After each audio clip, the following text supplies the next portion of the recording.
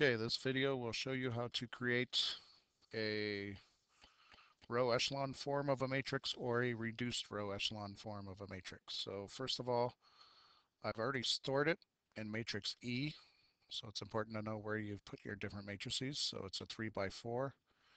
Here are the numbers. If I scroll down, okay, you can see it's the same. 3, 7, negative 11, 44, 1, 2, negative 3, 12, 4, 9, negative 13, 53. So I'm going to exit out, exit out. So I have it in matrix E. So first of all, I'm going to go to options, and then matrix is F2, and I don't see ref in my list, so I'm going to go to F6 to scroll over more, and there it is, F4.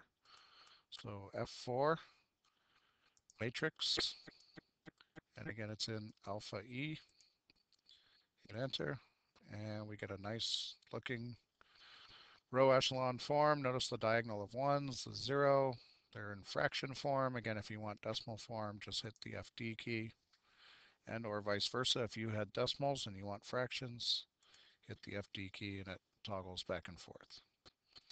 Now you can obviously see Rref is right next to it. So if we choose that, and again, choose matrix alpha E, hit enter, gives us our reduced row echelon form. Nice diagonal of ones, zeros everywhere else where possible, and negative 1, 2, and negative 3 here in the constants column. Okay, so that's how you can row echelon form or reduced row echelon form on the Casio Prism.